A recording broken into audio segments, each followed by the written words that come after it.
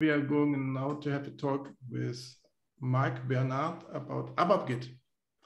Yeah, right. So exactly. 1 minute left, so I can already start the introduction or ask a silly question. Mike Bernard, if I understood it correctly, you're actually German? Ich bin Deutsch, genau. Ja, genau. But you're living still German, but I live in Toronto, Canada, for half a year. But I'm one of those people who can work from anywhere now. So half a year I spent in the south of France usually as well. Okay, that back was the topic about ABAP makes you a global person. Yeah. So then I would say actually it's 4 p.m. 16 Uhr. Let's talk about ABAPGit for beginners. Right. Yeah, the stage is yours. Share your screen. Let me see. Have fun. You have 30 minutes. All right. You see everything, the presentation? There you go. Yeah, looks good. Well, welcome everyone. Thanks for having me for this incredible conference. And today I'll talk to you about abapGit and just a little bit about me. I had a long and successful career at SAP for over 20 years in data warehousing, product management, most of the time in RIG. And a little while ago, 2 years ago, I quit my job. And now I'm bootstrapping my own company, Mark Bernard Tools. And one of my passions is ABAP programming. I love to code, and I couldn't get enough of it, so to say, in product management. So I started my own little thing. If you have another time, you can look on my website, and you'll find lots of ABAPGit repositories from me now as well. I'm building some tools, mostly for SAP Basis and BW for HANA. But one of my core things that I needed, I wanted to do open source software, and that's obviously how I came across ABAPGit. I needed a way to back up my code, to version it, to develop it maybe in a shared environment, obviously as open source. So I looked at abapGit very hard and decided to build my complete company based on this incredible tool. And as you can see a little bit here, since I started in April 2020, contributing abapGit, I have done over 400 commits to this. So a large part of my work is actually building out abapGit to what our company needs as well. So if you're a beginner to abapGit, you might come from the ABAP world. There's probably most of you, but there also might be people who come from the other side, who know Git repositories, GitHub, or others maintained in the cloud. So I try to balance both sides here. So if you don't know what Git is, it's a version control system, has been around for quite a while. If you've worked with it directly, you know that there's a lot of command line statements, very cryptic. For fans of that, you can have really great time with Git itself. It's become basically the standard for in many areas for versioning source code. Also, it was just at the beginning meant for plain text files, but it turned out to be very suitable for versioning sources and all sort of things that you want to develop. Obviously not related to ABAP by itself, but to many programming languages. So the basic flow for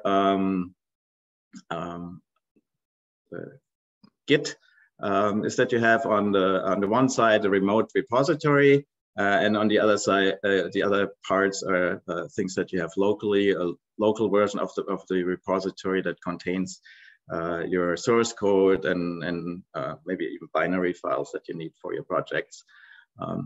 And then there's an interaction between a working directory and the staging area. You see here some of the Git terminology that we'll come across later on. If you're working directly with Git, you would have to type these things in on the command line. So that's obviously not something for everyone. So the next thing that happened after Git came out,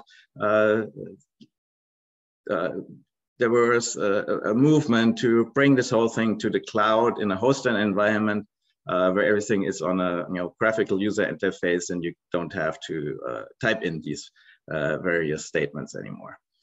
One of them of these hosting services is GitHub. This is what we'll use here, and the main reason is that abapGit is actually hosted itself on GitHub. It's a cloud-based version control system, but it goes far beyond what Git itself does. So you can do things like continuous integration tests. You can run build processes afterwards, and we'll see a little bit of that afterwards as well. It is for profit, so GitHub, now owned by Microsoft, is trying to make money as well with this, but they offer really a good free tier. So for me personally, I haven't had the need to use any of the paid services there. I can do everything that I need personally for my company on the free tiers. Now, what is abapGit?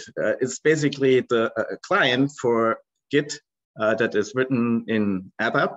Our friend Lars, he's mentioned a bunch of times before today, it has started this project and built the core piece that lets ABAP systems talk to Git repositories via an HTTP connection.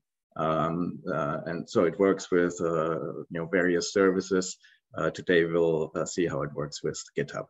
One of the nice things, and it was also one of my prerequisites for my company, is that it goes down all the way down to NetWeaver 7.02. So you're basically able to build software, test software via this mechanism of this Git repositories and abapGit on any of the available NetWeaver releases today. You can use it with Windows, Java GUI. There's also some plans to move this to a plain web HTML GUI, but there's some a little bit hurdles where we're still struggling on how to do this, for example, with pop-ups that currently come up in SAP GUI. I'll jump right into some of the demos so you see this. The one and only thing that you really have to remember is abapgit.org. This is the main landing page. Some key links here to the documentation, to the repository on GitHub. You can always get the latest build of abapGit from here.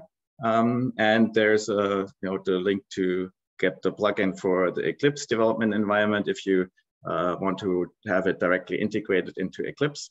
And another website, .abap.org, which is a place that collects different public repositories and lets you see who is working on other open source projects and sharing their solutions.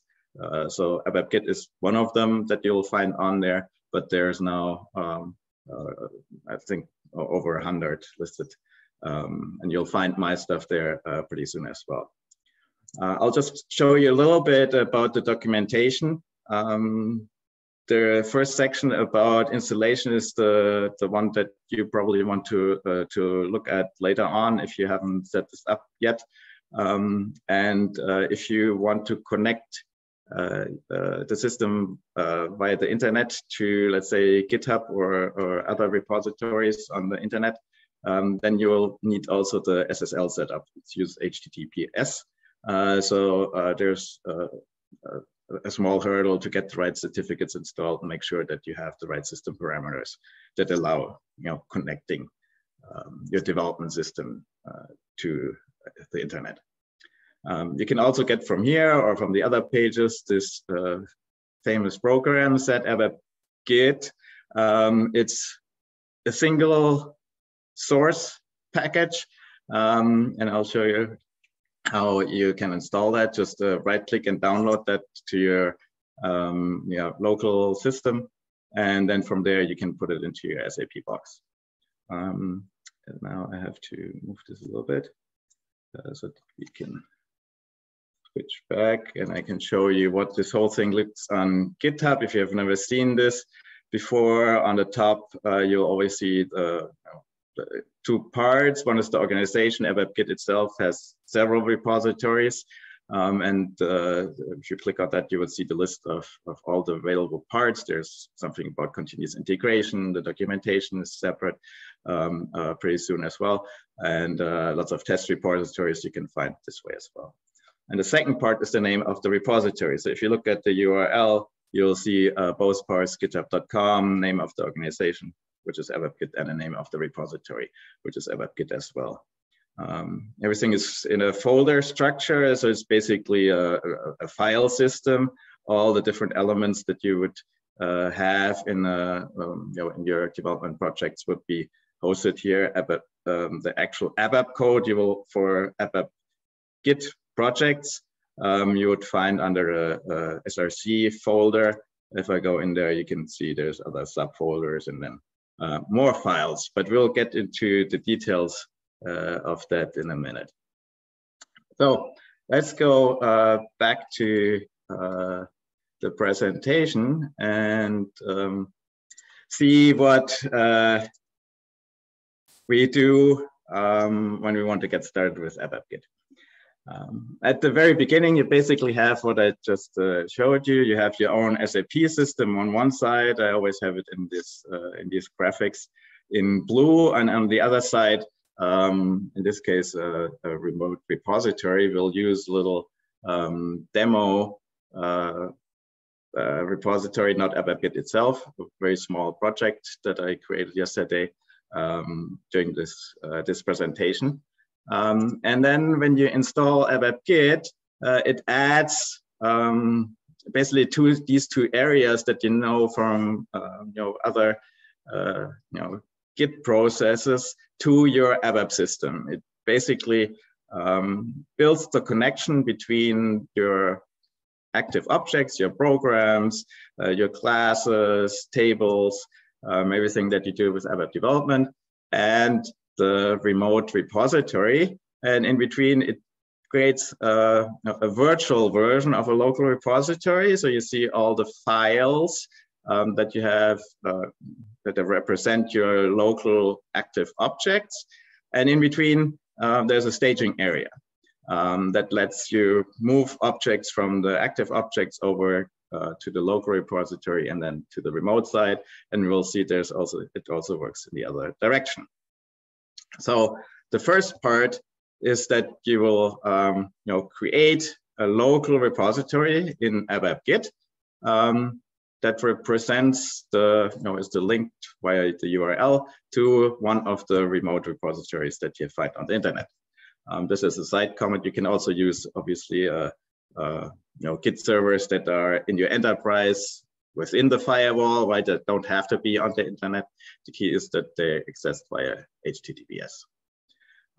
So we create this repository, and then just like the basic Git workflow showed us, we can pull this code, these objects that are in our now in our local version, into the active objects. And it's literally happening like magic, as we will see.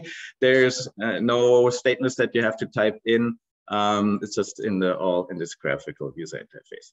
So let's have a look what this would be like in the system. If I go to my SAP system, the first thing after you've downloaded the source code, you would go to your ABAP editor and create the program. I did that already in the system, and as you can see here, this is fairly lengthy. There's some fancy tech that Lars has created that compiles all the different sources into a single ABAP program. So this is over 106,000 lines long, contains the complete code of ABAPGit. So it's a very quick and simple installation. All you have to do is upload this program, activate it, And now if you run this, you get as the very first view the tutorial page. At the top, you will always see which page you're on, and a few menu items. You can see a list of the repositories that are included in your own system. And you have two options for creating new repositories, either via an online connection. This is what we'll use here for today. Or you can also use offline projects. So if your system is not connected to the internet, you can also use abapGit.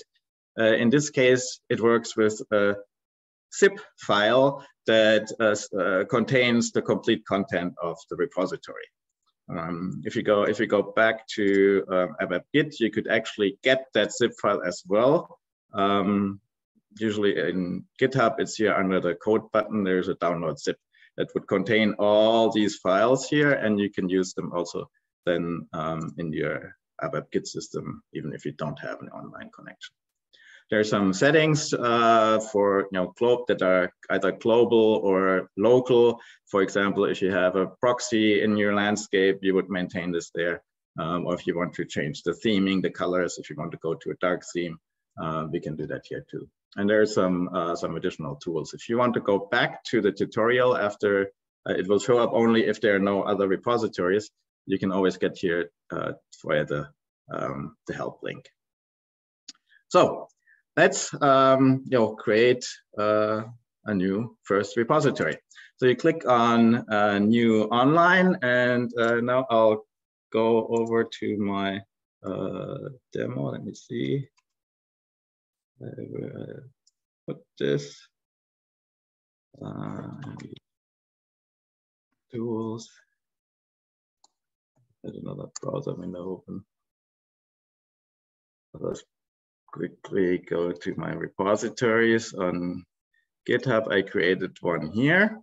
I can grab this URL. This is a little project. We'll see in a shortly what it's going to do, what it actually contains.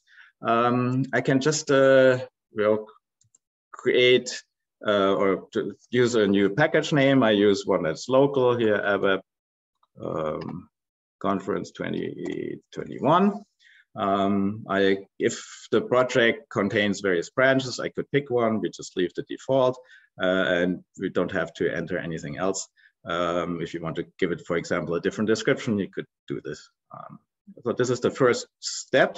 You will create the online repository. If you saw very quickly here at the bottom, it showed fetch files, fetch remote files. So the ABAP system, abapGit, just did an HTTP request against this URL and retrieved the complete content of this repository.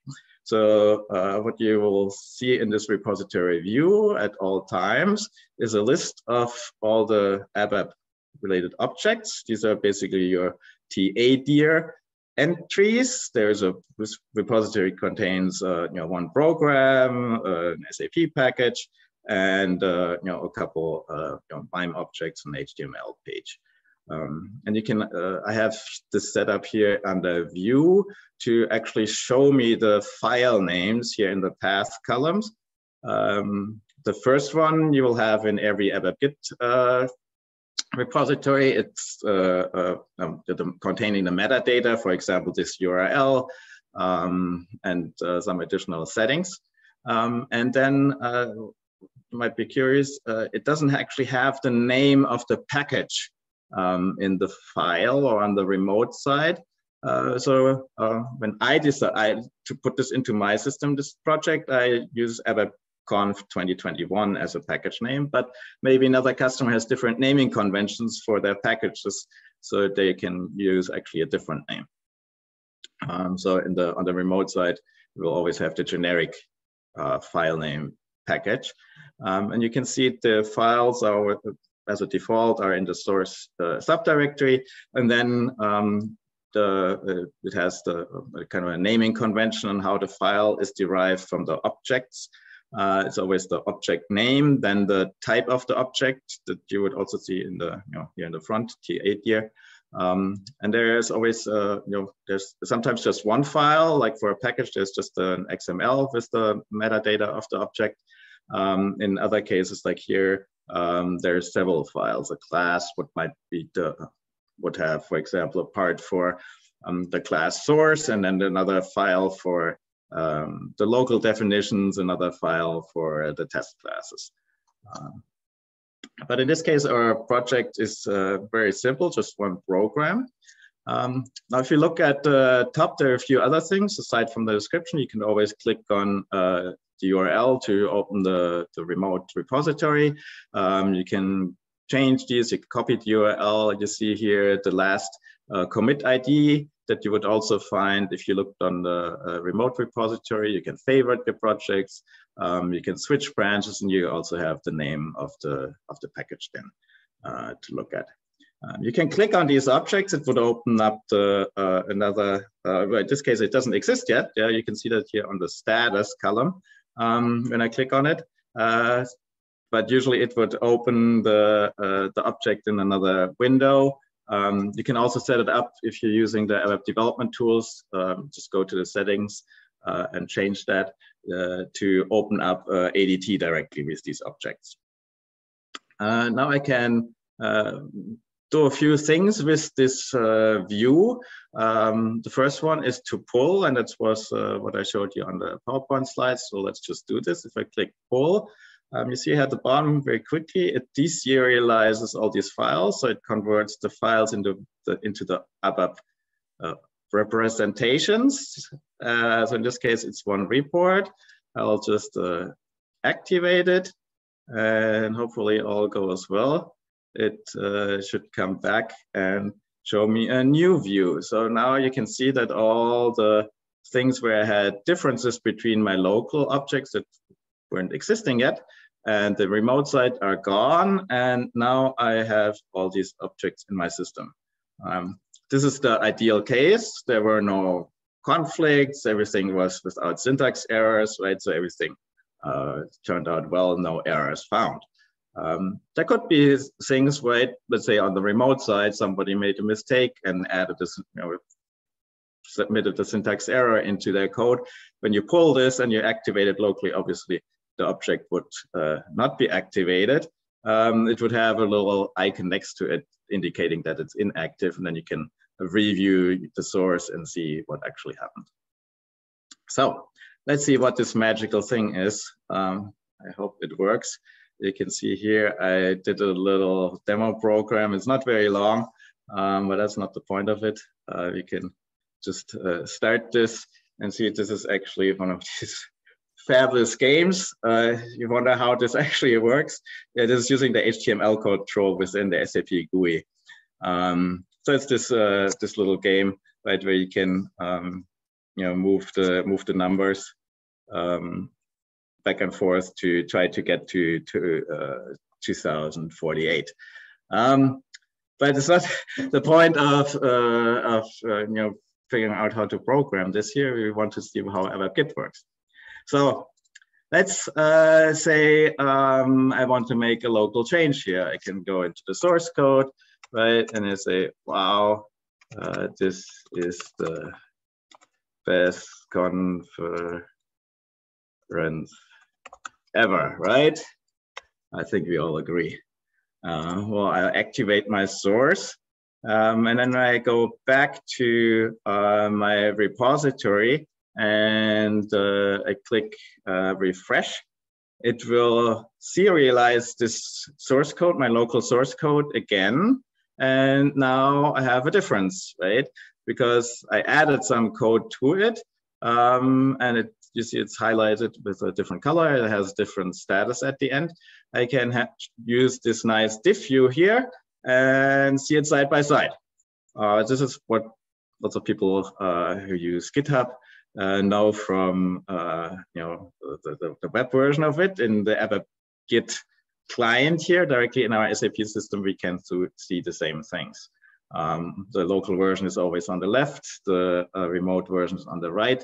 If you want to, you can also jump to the unified version, right? One is then in green and in red mixed together.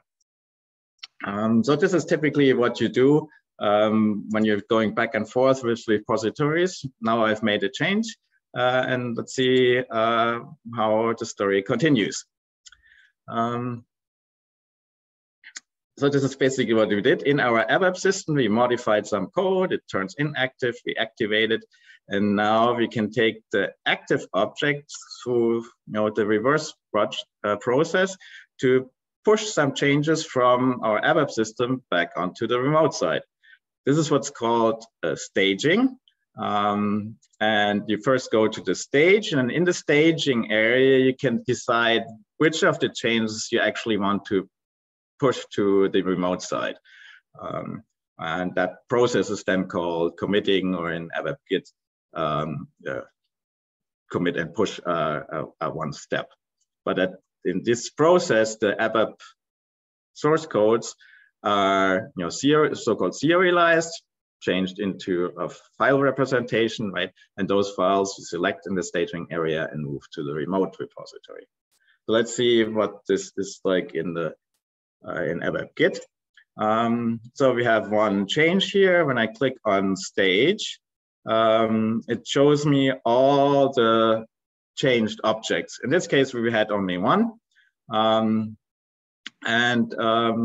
You have to add this to the staging area, to the files that you want to commit to the remote side. You can have various options here. You can commit all. There's this one button here, or on this side, you just add it to the list and then select commit.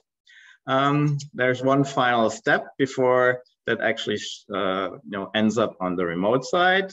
You have to add a comment. This is a mandatory part, and usually if you're in a project not just by yourself but working with other developers together, you'd also add some description in here. So here I just say added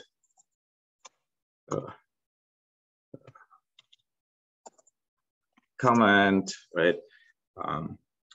It's myself, so I'm making the change with my email. If you do it in the name of somebody else, you could specify a different author here. And if you don't want to commit to the main branch of the repository, but to a different one, you might want to open a new branch, you could optionally add this here too. But let's keep it simple. You have to log on. There's a difference to what you saw when I just cloned the repository. Now I want to make changes to the repository. And this is when I have to authenticate myself. With GitHub, you have to provide your personal token.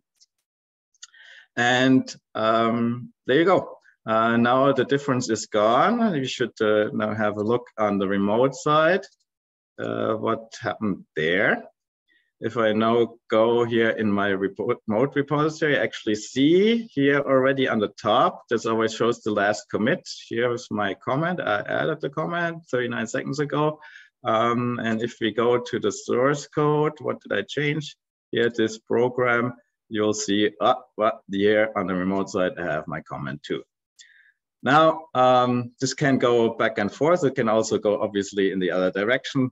Let's say I want to change here some HTML code. Right, you can just go on the remote side, and instead of this, I'll add some fancy stuff here. Maybe you can all have a guess. Who knows the Unicode pages by heart? You can take a guess what I just added there. I'll commit this directly to the remote side, and we go back to, oops, I went too far, to the ABAP system, refresh it again. Now you see here a delta. On the diff view, I can see here I added some fancy stuff. We'll just pull it into my system again. In this case, it asked me to overwrite because there was a change that I made here. And let's run the program again and see what happens. Anybody guess? Yeah, that was the Unicode for heart. So it's these things. You can see it's pretty straightforward, back and forth. I just did this now by myself. Let's see how this whole thing looks in one picture. You basically spend your time in this continuous development cycle, right? So I did this now by myself, but obviously in a bigger project, you'd have several developers who do this in parallel on different objects, or maybe the same objects, or maybe on different projects in the same system. So this can go round and round and round, where you make changes remote, change things locally. If you are in a straight development system and using the remote side basically just as a backup, you would always be in one direction, right? But maybe you clone another repository. Let's say you want to have the latest changes of the ABAP logger repository, right?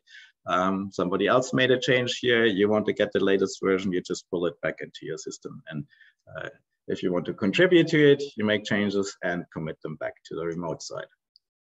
So this is basically how ABAPGit works.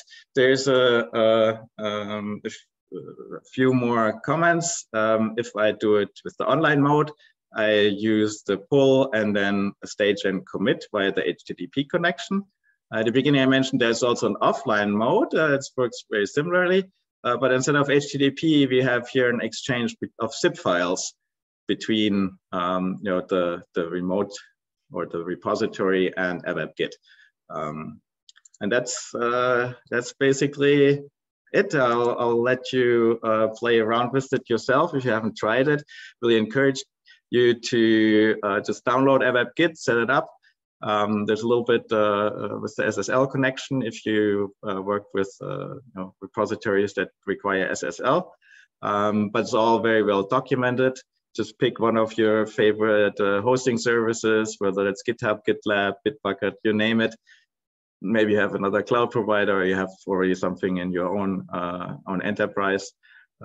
Create repositories, commit some changes to them, make some contributions, and check out all the other open source projects on abap.org. And if you have any more questions, feel free to contact me either here by email, or you can find me also at MarkFBE on Twitter. And with that, I'll send it back. Later on, when you download the presentation, there's many links in the back with additional resources, so you can go from beginner level to intermediate, and then become an ABAPGit expert as well. Very big thanks. But not only for your presentation, also a lot of big thanks for your work you invested in the abapGit tool, because without you, without Christian Günther, and without Lars, it wouldn't be that tool it is right now. So a special thanks also for this. Yeah, we should say that there's over 130 different contributors to this project. There are a lot of contributors, so but there are everybody makes little everybody makes little improvements here and there, or suggestions, and as you know, with open source projects, it's only as good as and people using it and giving feedback, right? I have to say, Mark, actually, really great talk. Thanks for making the introduction to abapGit, and thanks for actually making sure that when I mark the channel as not suitable for children, that you actually put into with the fucking manual. Yeah. Good idea, right? Oh, it's a good idea. So we actually on the safe side. I didn't spell it out. So I still think that the abapGit is not really has not really reached many companies yet. I think the companies where people are that are really top of their game do know it and use it. For any other company that are more traditional, or where the people are like working from 9 to 5, I do not think that abapGit actually gets the recognition it should have. But I also hope that maybe some people from that kind of companies that are more traditional are now also considering adopting abapGit. This is one of the few tools in the last 30 years on ABAP where you really can say it's a game changer. And what you can do with abapGit is totally different. It allows you to go for a total different development flow like traditionally. So this is really a game changer that deserves the word. So please use it. If you have questions, reach out to Mike. He speaks three languages, so shouldn't be a problem actually. ABAP, Java, and CSS, right? And JavaScript. The only thing I sometimes is wondering, is there some personas flavor for the ABAP report, abapGit report? Personas flavor, no. But that's obviously today we don't have a lot of time to get into this. But there's so many different use cases for this scenario, right? Some are using it really just as a backup. A lot of companies have started using it to transfer code from lower releases into S4 or into cloud environments. Also some smaller companies like SAP. But we have to say I believe the biggest advantage is actually that you can use abapGit, as you said, to archive code, and you can delete code actually without having to fear that it's deleted. Absolutely. This is really to get rid of the damn commented source code about 5 pages at the beginning of a class or a report just because you're afraid to delete it because you could lose that old information. Use abapGit at least for this. It's a real game changer. Yeah. So.